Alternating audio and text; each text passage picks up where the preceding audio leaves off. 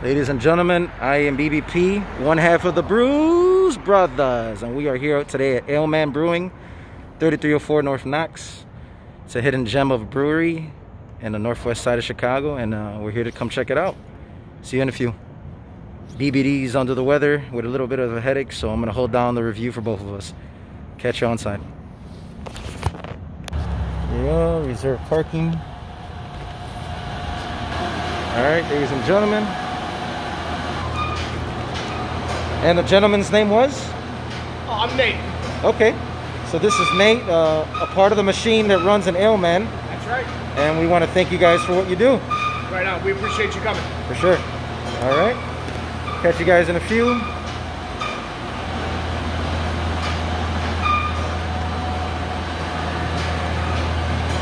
As you can see, they have the dope graffiti artwork.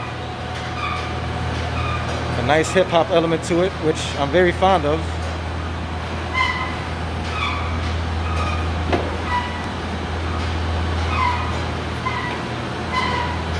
Alright, so that looks like,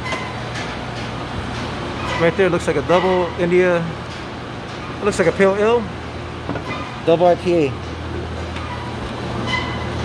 And so is this the latest one that you guys released, or? This is a fresh release, just at our distributor's warehouse on Tuesday. So okay.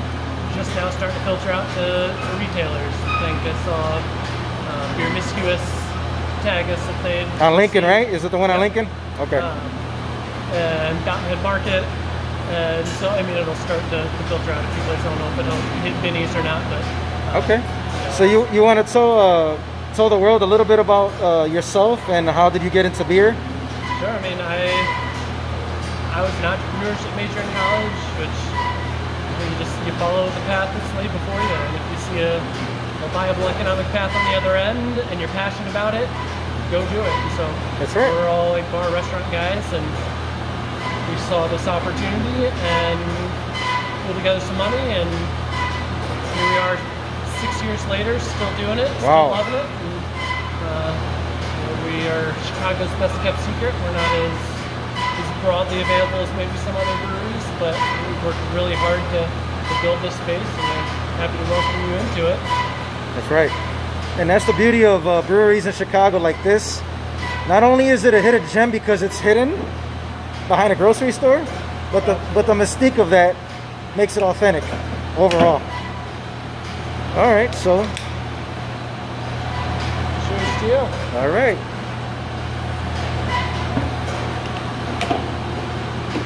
I can take out the mask for this one. Man, I like those feelers, man. Those are bad.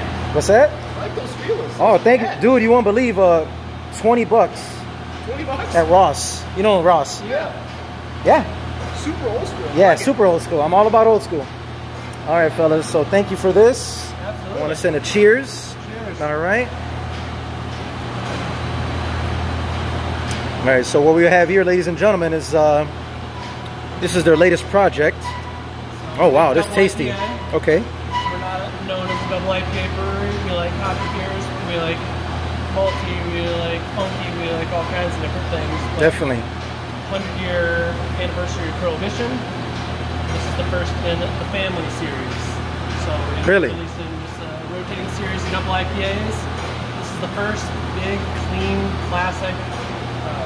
Tons of pineapple and melon hop character, some malty sweetness. I think an appropriate amount of booziness for 8.2, and then just nice and dry in the finish. So we're real happy with how this came out. We'll have some fruited and some adjuncted and some different takes on double IPAs throughout the series, but to kick it off, keep it classic.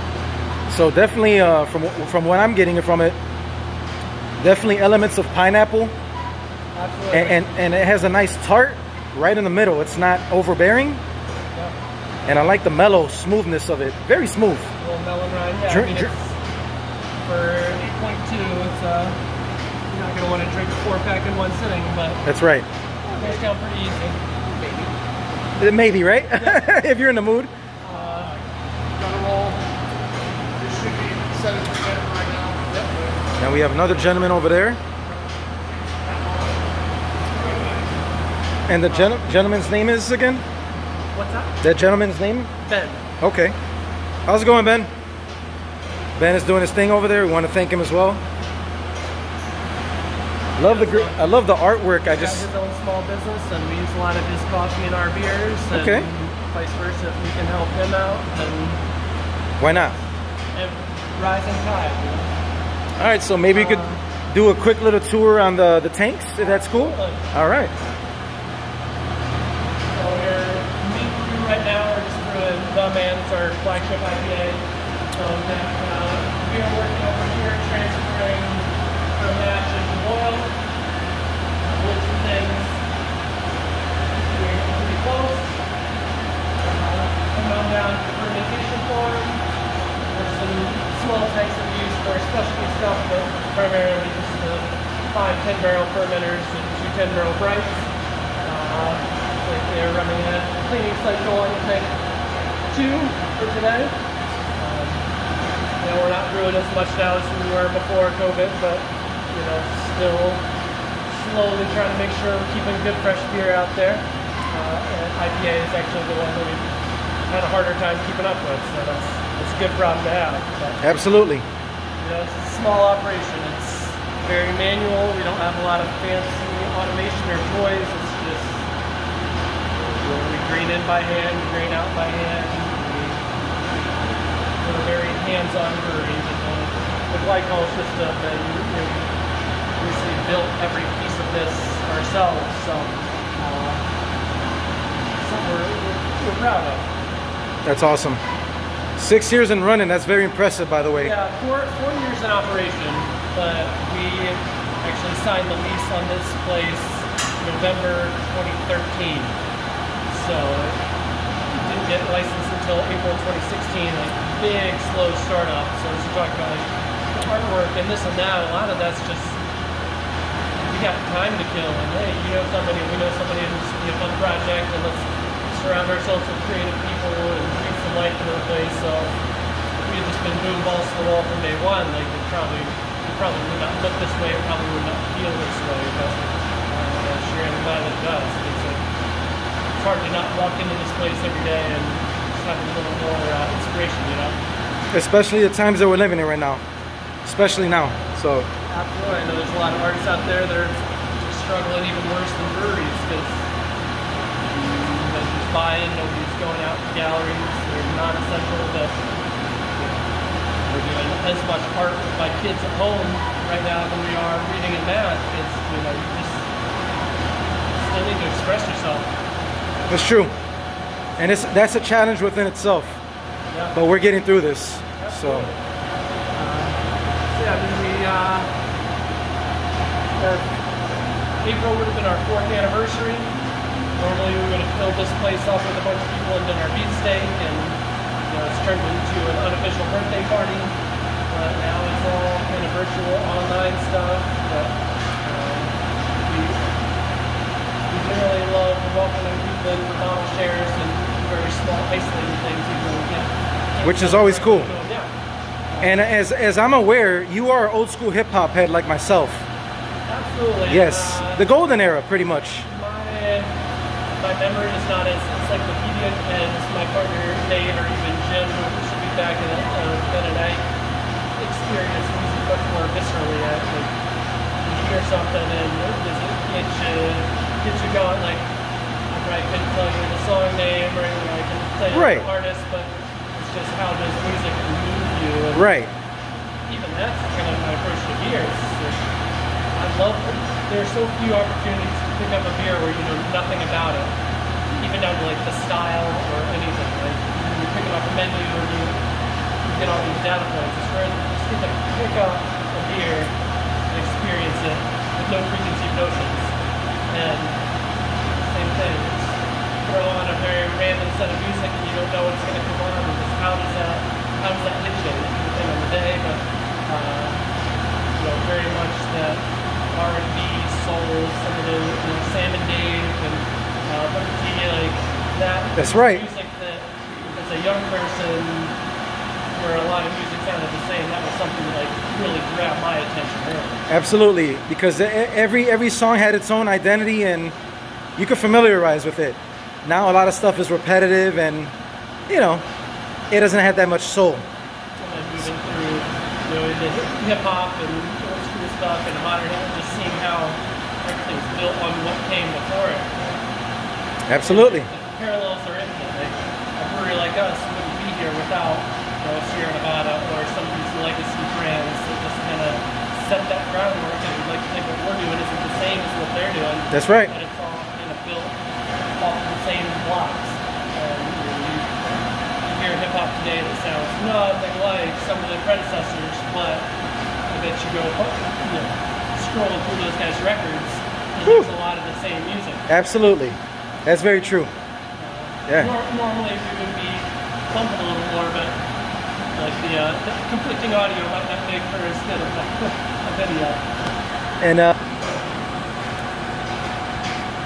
So again, I mean, we had signed the lease on the space, but we waited, you know, 7 months just for a building permit.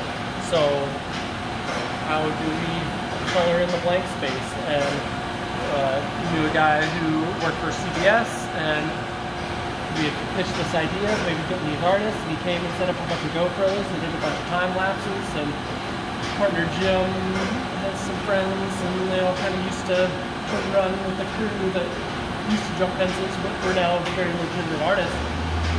So we were gracious enough for kind of the cost of some beer and food and a bunch of fresh paint.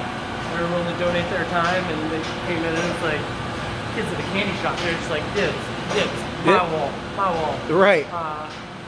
And then, so what you're looking at here is Ascend. We're in the piece up here. Nerd with there's a series of beautiful fermenters starting off with like the carboy that you ferment. That is dope. As home brewers up blank canvas forever, but that is some of the coolest artwork in the entire brewery back there where you can't even see. Juan Kim from Kinski, he actually hosted the brewery competition that set us down this path. He did some of these panels up here, as well as some of this around the, Okay. around the door. Oh, this is a nice setup right here. Oh, wow.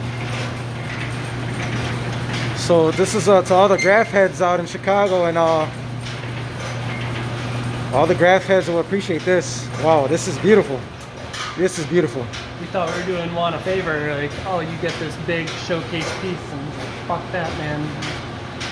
All these crevices and cracks, but he killed it. He's a talented dude, culinarily, artistically.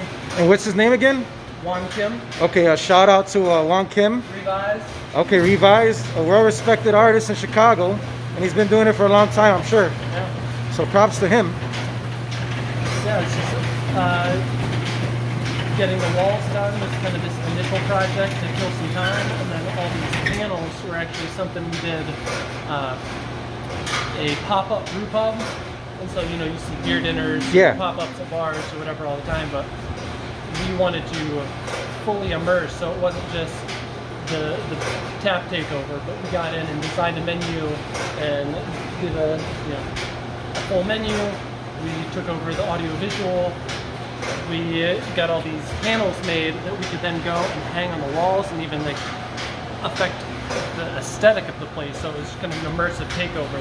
It's pretty fun. We don't have a physical space where we can sell, so having that customer facing outlet even for one night was pretty awesome. Yeah, definitely, most definitely. Yeah. Yeah, and we got to have our rec room. Oh, you got to. You got to. A lot of downtime. People have a notion of, you know, you spend all day drinking beer or this or that, and there's a boatload of hard work that goes into it, but you do have to whistle while you work, so to speak, and you know, so we're waiting for this beer to transfer a couple of games of pool, but just keep your mind right. It's important. As you mentioned, it's not just glamour and glitz. It's not just about tasting beers all day. These guys put in hard work, yeah, and they do. They genuinely do. So we have to appreciate that. I mean, yeah. Even so, we have our canner. Oh, I saw that. That's pretty cool. Well, people envision something slightly more grand when they think of the canning line, but everything that we put out goes down this small little conveyor belt. And 6 heads, 6 cans at a time. We hand label everything on a benchtop labeler. So yeah, I mean, you're talking about logging hours to package and label 100 cases of beer. You know, you're talking about an all-day operation. So You know, it's... you do it because you love it. You don't do it because, you know, Yeah. for this or that. Just for a title. It's because it's in your heart. Yeah. That's the bottom line. We even shy away from titles. So Jim, he's not our brewmaster. He's the one that, you know, between him and Nate, they are very much the beer side, and I tend to do more of the customer facing, the selling. I've logged a ton of hours. I know how to brew all of our beers, but you know, that's just not where my strength lies. But even they shy away from a title like brewmaster. It's just, you know, we're brewery owners, we're small business owners, we're contributing members of our communities. Like, those are the titles that are more important. Right, absolutely. And well, on behalf of BBD and myself, we want to thank you for your time today. And the insight is phenomenal. And I've been wanting to hit this place up for a while. Absolutely. I mean, So I'm glad I did. we generally keep an open door policy. You know, if you send us a message on social media saying you're in the area, then we'll generally welcome you in, show you around. We don't sell anything here on site, so we just recommend that you get out and support Beer Miscuous or the Fountainhead Market or Benny's. North Buena Deli. Yeah. Most Benny's, you know, these are the types of businesses that we get through all this that are going to help us put things back together. So get out there and support them, and stay distant, stay safe, but keep going, buying, drinking beer. Absolutely. It's just, yeah, thanks for coming by. Appreciate the Brews Brothers hanging out. Check them out on YouTube, on Facebook. You know, doing good work, spreading the word about small breweries like us. So very much appreciate you guys being here. All right, sounds good. So he is Brad Zeller, I'm one of the owners of Aleman Brewing. and I am BBP, and this is the Brews Brothers.